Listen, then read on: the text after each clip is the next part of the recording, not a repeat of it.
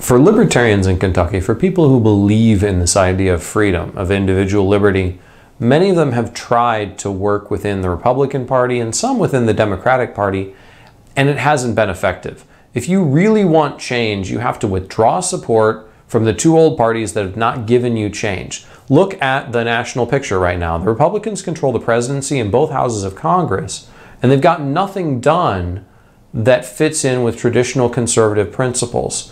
You know, the Libertarian Party really stands there as the party of good conservatives and good liberals who want something better for America. So it's time to walk away and withdraw your support from the Republican Party or the Democratic Party and come join the Libertarians.